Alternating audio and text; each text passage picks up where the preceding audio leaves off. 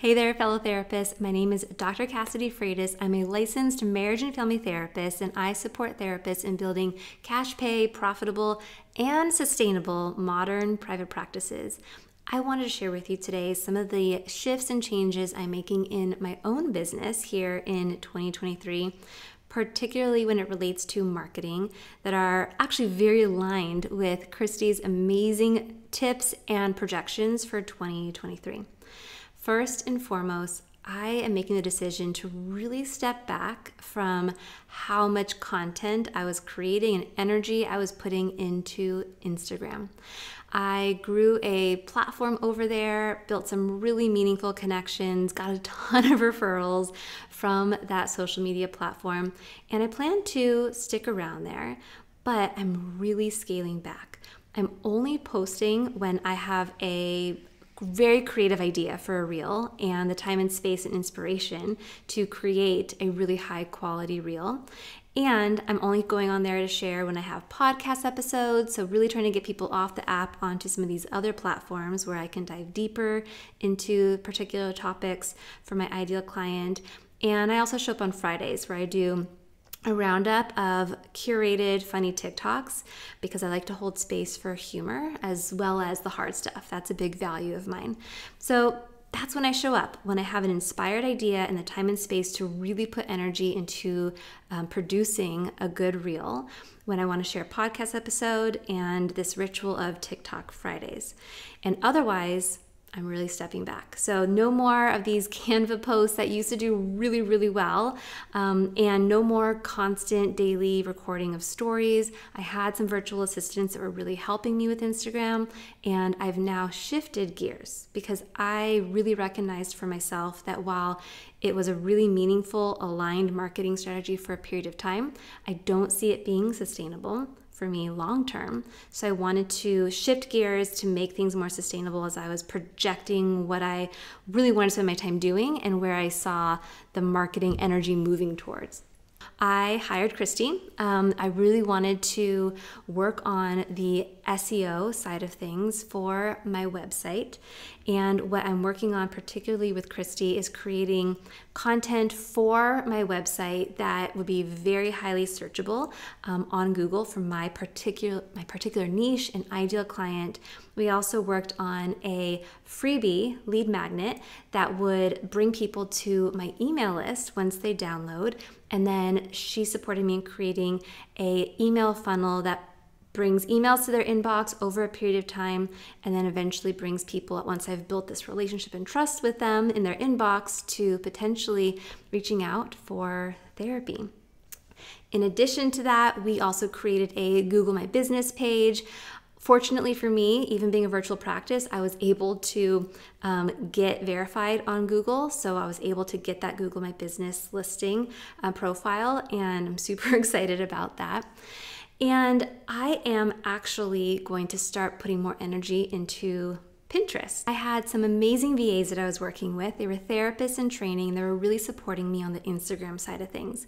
They were starting to take off in their careers and start to see clients. And so as they transitioned out of their role as my VA, I took some time to really get intentional about what my next move was going to be and who my next hire was going to be.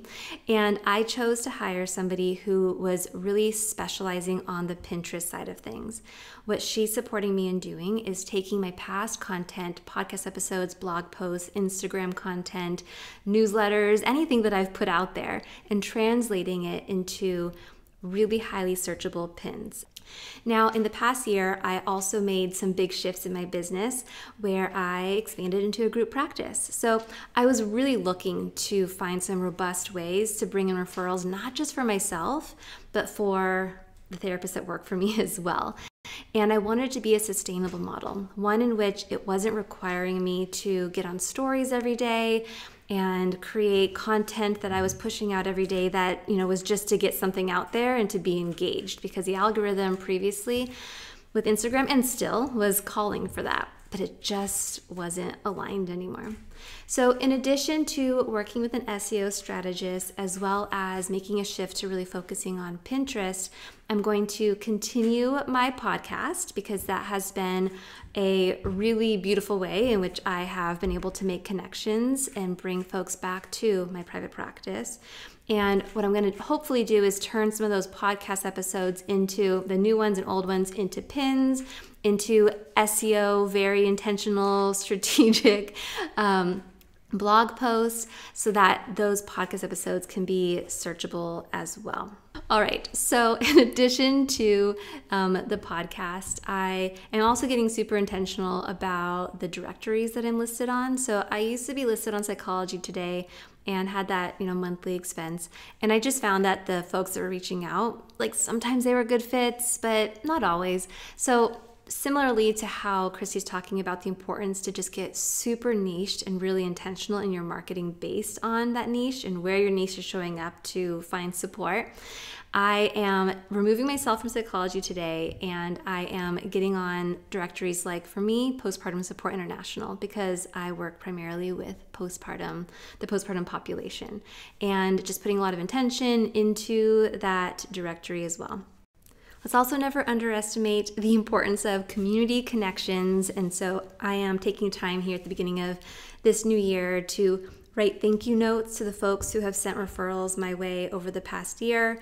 When I have a client who is also working with, say, a psychiatrist, or is also working with maybe a lactation consultant or a doula, I'm making the special effort to connect with those folks to collaborate in that person's care, and also to build that connection and that relationship for the future, letting them know that our practice is accepting new clients. I think it's really important to track where your referrals are coming from, and I always intended to do this, and I would sometimes have these conversations in the first session and check, and I think at one point I did have it on an intake form, but now what I have it on is on the initial contact form, just a little section, set it up on Squarespace where folks can share where they learned about the practice when it's fresh on their mind, and I'm keeping track of that so that I can really gauge where these referrals are most often coming from, and so that I can really, as I'm reinvesting in my business, have that in mind. So marketing is a bridge, right? There's the folks you're hoping to reach, and then there's where you're trying to take them. And my hopes for my business of where I'm really wanting to bring people to this next year is the expansion of my group practice, planning to hire maybe 2 new therapists to join our team this year, continuing to see clients myself, as well as recording my podcast episodes as I feel inspired for new episodes. I've got a little over 100 already, and what's beautiful about a podcast is it's this evergreen marketing tool. Those episodes are continuing to be listened to by folks.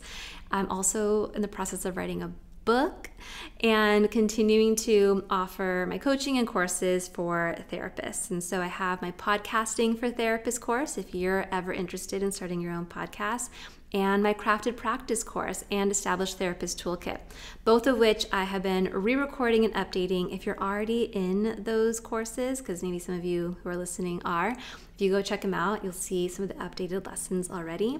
If you're not and you're interested in learning more, be sure you click the links below to learn more about those offerings.